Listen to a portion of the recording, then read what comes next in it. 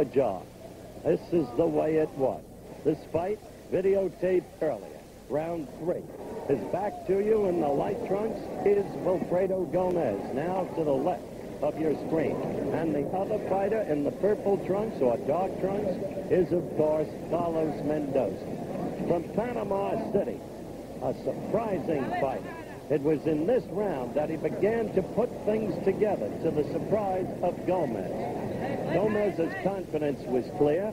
We saw Gomez back in Munich, West Germany, in the 20th Olympiad. He did not win the gold there, but he has come on to be one of the most feared fighters, inch for inch and pound for pound in the ring, a man of almost savage fury. But Mendoza took the best that Gomez could throw in the first 2 rounds. And there, a caution from referee Richard Green to Gomez about butter. Now that undercut of Gomez's proved to be his most effective blow. Holding the head forward, Mendoza was a sucker for the uppercut, and yet you saw him staggered right there. Slipped so many punches. Here he took the best that Gomez could throw, and he survived it, and he would come back against it. Gomez at this point appearing to be an easy winner. But it didn't prove to be that way at all. Not at all. This was the 3rd round. You saw that uppercut. Thrown with the right and then with the left. Gomez, one of the few fighters who can throw. Now you see Mendoza coming back. Using the left jab. Getting off the rope. Gomez, one of the few fighters who can uppercut effectively with either hand. Now, there was Gomez backing off to take a break. One suspected he might be growing arm weary at that point. He had thrown so many punches. Mendoza simply refused to buckle under. Then, the 3rd round finally would come to an end. Mendoza would come out for the 4th round, which we will show you. Taking the pummeling right there was Mendoza. This was round 3. Remember, videotaped earlier. Here in Las Vegas, Nevada. The Super Bantamweight Championship of the world at stake. You just saw Mendoza get in a good left. After all the beating he had taken, he was coming back. Getting the left in there against Gomez, who had to have been surprised at this point, anticipating an easy victory.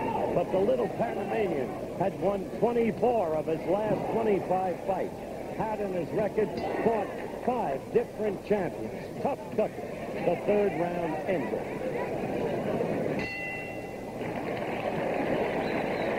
Then as the 3rd round ended, here in Las Vegas, Nevada, between rounds, Gomez appearing totally confident.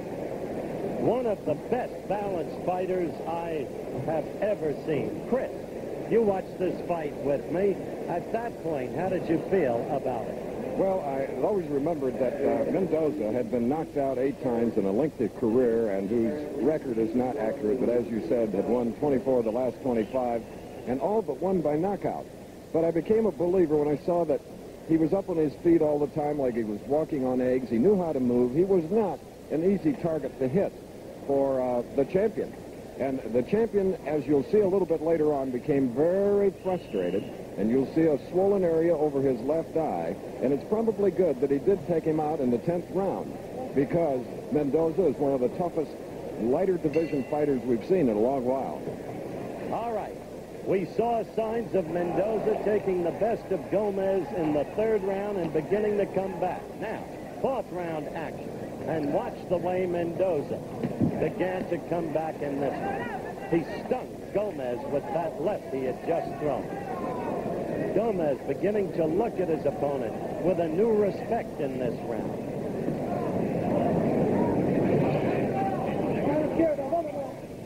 Remember that this man Gomez has had 26 fights, 25 victories, 25 KOs, 1 draw. But right there, you saw Mendoza beginning to get combinations in against Gomez. And it was then that we first began to see a puffiness over the left eye and around the left eye and the upper left cheekbone of Gomez. Mendoza See him staying out of range. Gomez trying to work to the midriff to weaken Mendoza and bring his guard down. As you see the graphic, and as we have told you, this was videotaped earlier. Fourth round action.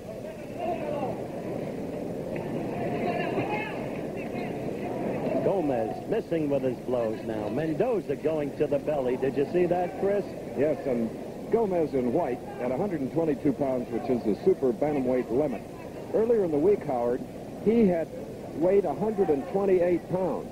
So we thought at this point that maybe, because he had to shed 6 to get the limit in a championship fight, that he was weak. But he punched himself out, as we both know.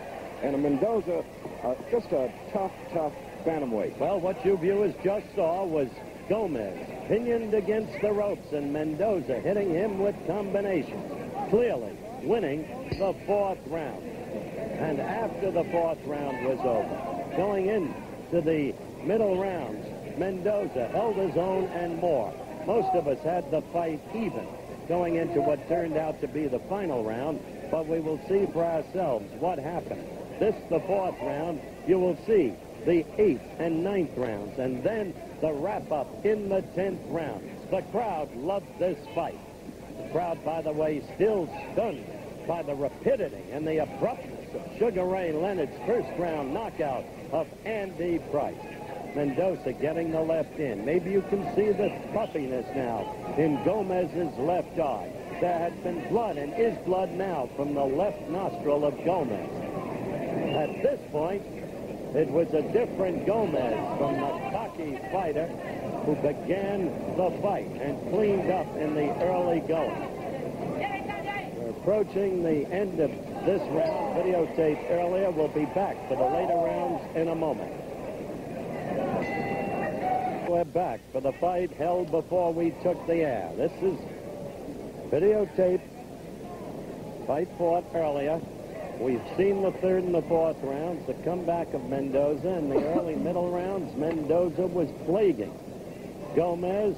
That eye got tighter and tighter, more and more swollen. This 8th round action. At this point, you could see that Mendoza was an emboldened fighter. He was no longer that respectful of Wilfredo Gomez, which in the long run may have proved to be his 10th round undoing. The referee was Richard Green here in Las Vegas. Fights are scored by 3 judges. The referee, no voice in the score.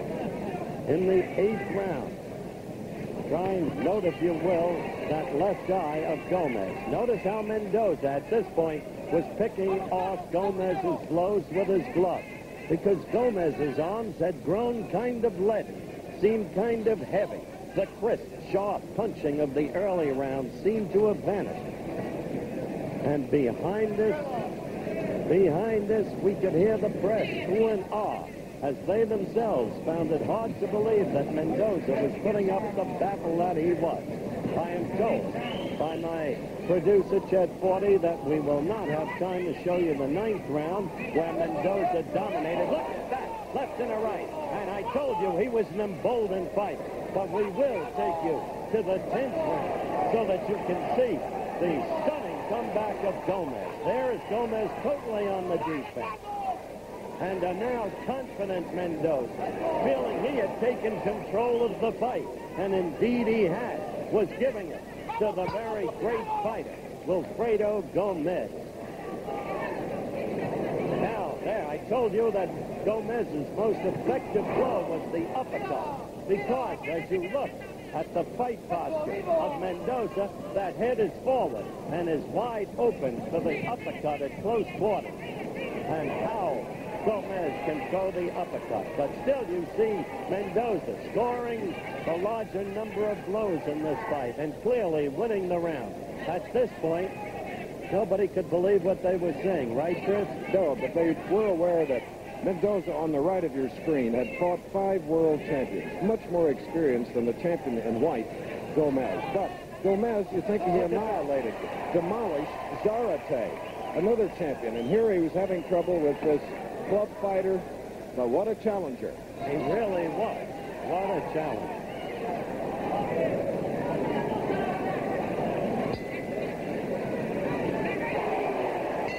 What a right. impact right there. Here's slow motion of Mendoza. Landing, scoring some good punches, coming right up. That was Gomez in the corner. And you see the left eye, half the size of the right. Now watch. Look at that right. And notice where it went. Against the damaged left eye. Then the left to that nostril from which blood was drawn. All right. We'll return with more boxing action. Round 10 of that fight, Mendoza against the champion. After this message and a word. All right. This was the start of the 10th round. At this point, my unofficial scorecard had Mendoza ahead by a point. Michael Katz, for instance, of the New York Times, had Mendoza behind by a point. Subjective is scoring and fighting, of course, but everyone knew it was an amazingly close fight. Now this, the 10th round.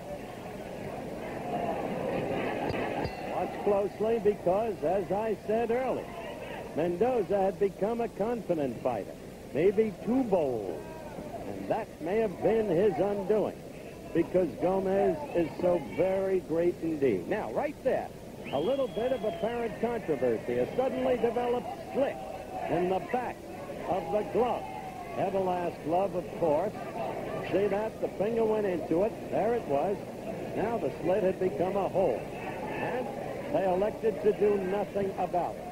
Richard Green tried to push it down partially. And that was the turning point of the fight. Because watch.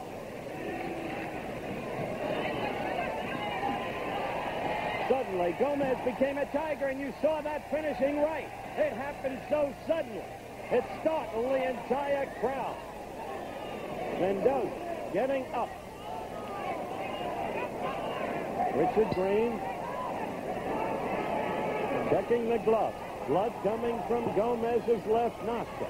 But now Mendoza was ready to go. He had felt the full savage fury of the fists of Wilfredo Gomez. It had taken until the 10th round, at a time when Gomez seemed the more weary, but drawing upon his inner resources, fired away relentlessly. And there was the right, and then the left. But the right in there first did the heavy work, as it did on the first knockdown. And this was it. He was game, but the legs were rubbery, the eyes were glazed, and Richard Green was ready to stop it, elected not to, but right here, defenseless, against the 4-strand rope designed for the protection of the fighter. Gomez was at Mendoza again. So they had 2 knockdowns in the fight. And Richard Green, one would wish that he would have stopped it here and now. He still let Mendoza go on. Gomez pummeling him at will. Mendoza staying upright on incredible nerve alone. Finally, the referee stopped the fight. A 10th round TKO just before the round would have ended. Now we're going to show you in just a couple of seconds. We'll be showing you there was Gomez receiving the victory, and he was a tired Gomez who had again punched himself out, Christopher.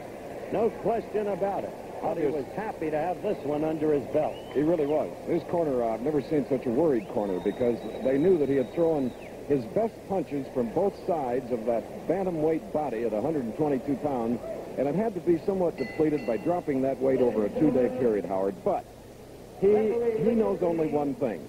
As he has often said, when I get in the ring, I don't read the rule book, I just fight. Because he had some low blows, he throws them from everywhere. But what's next for him now? Would it be Danny Little Red Lopez?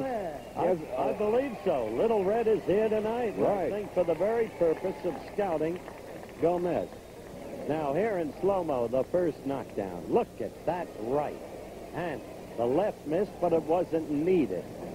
And that was knockdown number 1. This was knockdown number 2. Mendoza missing. The right did it. The left finished it off. And so it was a complete